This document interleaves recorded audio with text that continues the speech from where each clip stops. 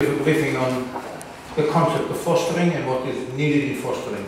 I'll speak for a few minutes in general terms about it, and then Yariv and Yosef will talk about the more detailed aspect that relates to CSTDA.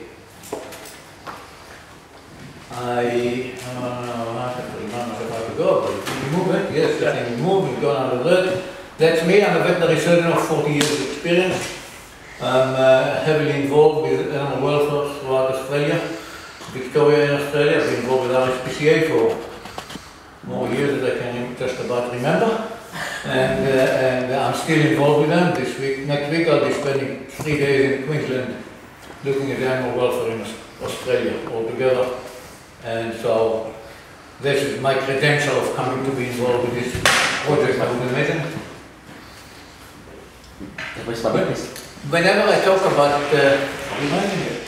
whenever I talk about animals, dogs, cats, horses, whatever, animals use, I like to always just make sure that we understand the benefit, that we see the benefit of animals, use of animal, enjoyment of animals. So on the screen in front of you is some scientifically proven facts about the benefit of owning a pet. What you can highlight the pet, because in a minute we will be talking about service dogs rather than pets. As a pet, there's a fair amount of scientifically proven evidence how valuable it is for us as human beings, as people, children, families.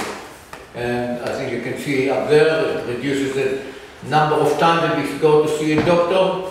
It improves our level of cholesterol and blood pressure. It helps us deal with stress in a much better way than people who do not have animals. It helps us recover from illnesses and surgery, and obviously get us to feel less lonely than what we might be feeling without animals. And animals help us live a much longer life, a healthier life, a happier and more active life. This is all with regard to pets, as I mentioned. Offer us companionship, affection, and a reason to keep alive, active in the life, so to speak. And I won't go any further. I mean, we can go talk about the benefit of animals and human-animal bond for many hours. But I think just to try and make sure that there is great value of owning a pet and having an association with a pet.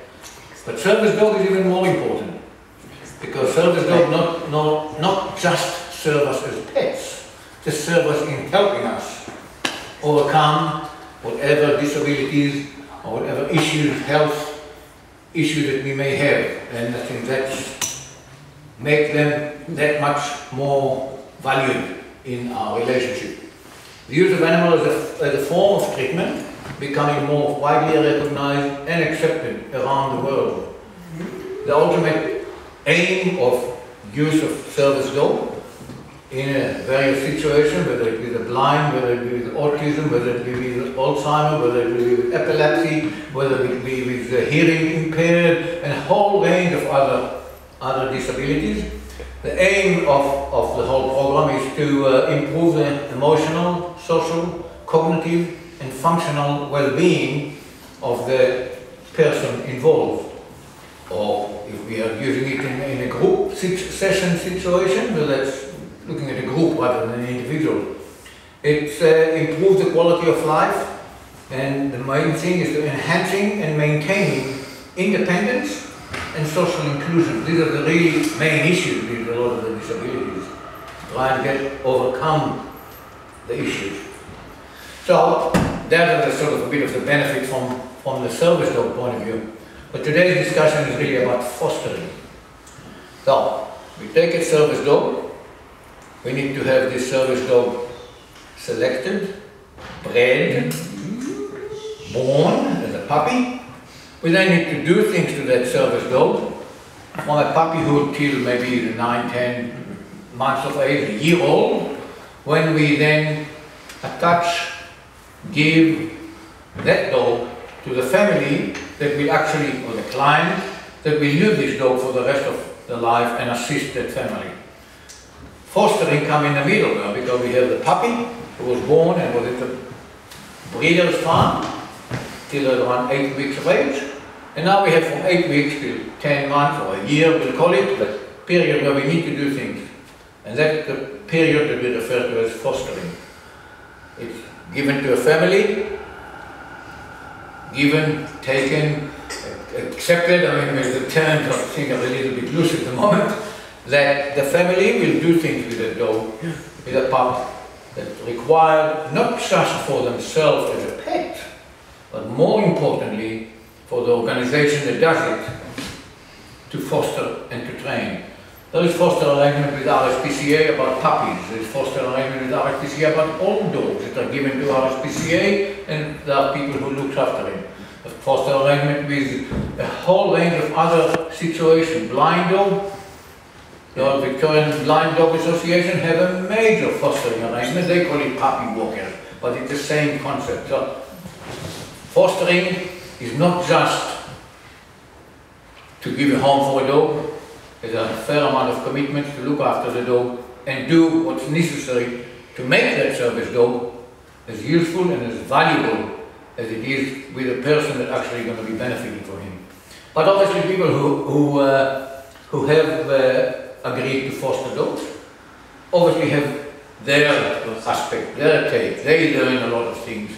They get an involvement. They help an organization, help disabled people to eventually get a dog and be helped with it. So I mean, there is a fair amount of good feeling of doing the right thing as well as enjoyment of having a dog, admittedly only maybe for 8, 9, 10 months or a year before giving it away. Some people are actually continuing to take another foster dog and then raise that one. So there is a benefit in that sort of a concept.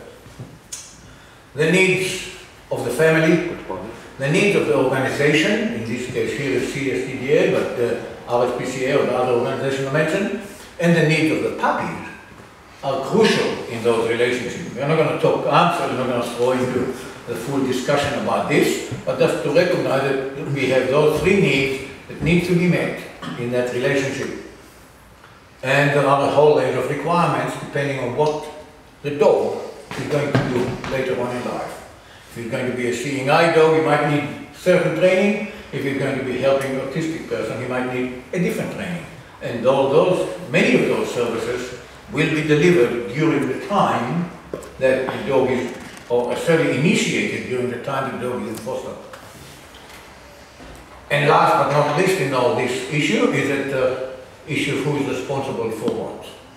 Which I think is important from a foster family point of view for you to think about that and be cognitive of that aspect. I think probably just elaborate a little bit more about the aspect of fostering. We need to think of facilities. We need to think of conditions, training, time. You need to think, do you have the facilities, the time, the capacity to commit for that? There are obviously some legal issues. Who owns the dog? How the dog registered, microchip, the issue of going with the dog in the street, walking the dog, what to be on the lead, and a whole range of legal issues of owning a dog, which I think it's not difficult, and I'm not trying in any stage trying to make it difficult for you. I'm just trying to make sure that you are cognizant of that, of those issues. Come in. Thanks for coming. I'm absolutely in favor of the whole concept, so I just think it's important to understand it. Upkeep costs of the dog, there's a whole range of costs, of vaccination, of food, of worming, of fleet, of call-out, of leads, of, a whole range of issues. Those issues need to be clear in the relationship of that situation. I think ultimately fostering, in a way, you can argue that it is all care, shared responsibility, and I think it's something that we need to be cognizant of. When you have a puppy here, obviously there's a whole lot of issues that relate to puppy care. And again, I will not be going and starting to let them talk for hours on every one of those issues individually. But there is the housing, there is the nutritional care, there is the health and well-being aspects, there is the grooming, coat care, some of it may need to be done by you, some of it may need to be done professionally elsewhere. There's exercise and socialization.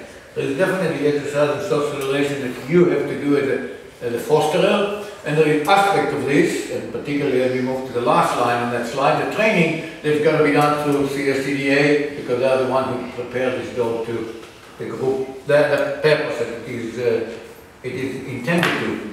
Environmental stimulation and enrichment is a very important thing in our dogs.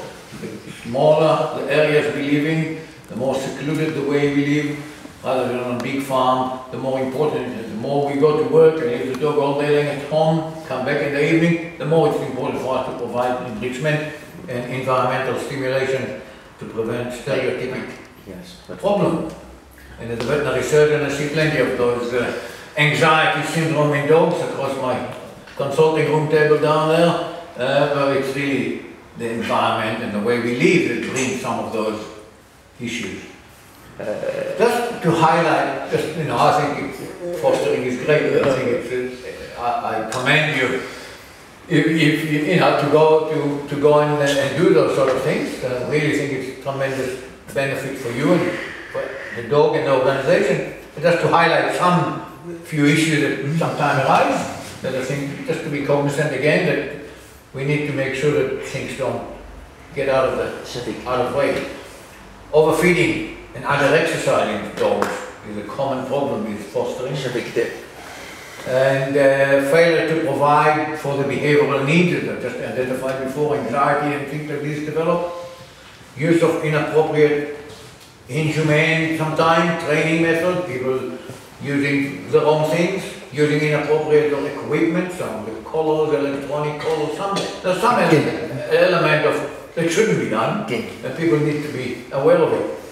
Ensuring effective rest for the pup. Sometimes you get a foster pup being actually overdriven by the rest of the family. There's 3 or 4 children and everyone wants to do everything, and so the dogs just become overworked.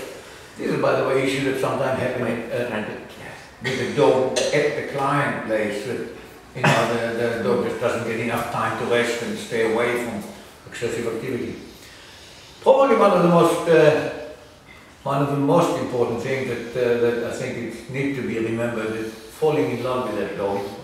Sometimes is a really hard thing, because you fall in love with a pup and you want the pup to stay with you, but really you foster the pup. So it's a pup that aims to go somewhere else. So yes, we need to fall in love because we need to look after the puppy in a most loving care, but we just need to know not to go overboard with the love, so we can say goodbye at some stage and enjoy the benefit of I've helped this dog to be what he is, to help someone else to do those benefits. So I think this is a very common problem following love. Foster care, delivery, I think we need to be cognizant and remember that we need to follow effective protocol. There ought to be a program, which we'll talk in a minute.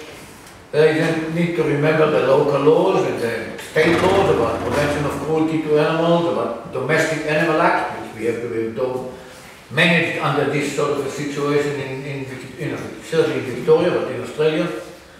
We need to remember that the dog need to be individualized, so we might have 4 or 5 dogs, a different breed, a different size, a different use, need, and so it's an individual problem. And yes, we need to share that responsibility and accountability, so I think it needs to be sorted out. I think from my point of view, as an advocate of the dog in this scenario, that last line is absolutely paramount. Whatever we do, we need to remember that the welfare of that dog should never be compromised. And I don't think we can, not even to help someone else. I don't think we can sacrifice a dog to help a person. I think morally and ethically it's not right in my doggy eyes. I don't think I want to talk about any of those things because I think this is just not relevant for this moment of time, probably relevant in other discussions. But really, in conclusion, I think fostering can be a very rewarding and enjoyable for the foster family. It is definitely a most valuable developmental stage for the fostered puppy. It is important to ensure that you know what you want from the program and the relationship with the organization for whom you will be fostering a part. I believe that written agreement should be underpinning the fostering arrangement and the relationship between the fostering family and the organization that own the dog. That you know, that own the dog. I don't know what the extra 2 lines on that list. And I think with that, I really wanted to leave this overall situation for you to think about, focus on, and I'll ask Yariv to go on and